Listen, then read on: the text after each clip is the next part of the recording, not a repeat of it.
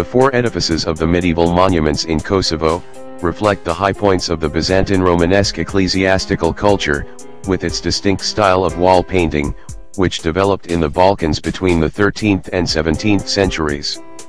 The Dekani monastery was built in the mid-14th century for the Serbian king, Stefan Dekanski, and is also his mausoleum.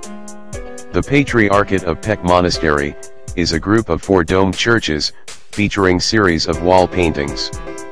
The 13th century frescoes of the Church of Holy Apostles are painted in a unique monumental style.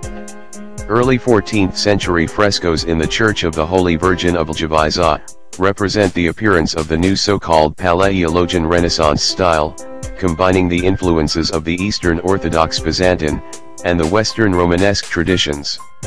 The style played a decisive role in subsequent Balkan art.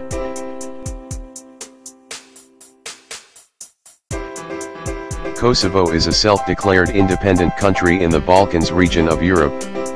Although the United States and most members of the European Union recognized Kosovo's declaration of independence from Serbia in 2008, Serbia, Russia, and a significant number of other countries, including several EU members, did not.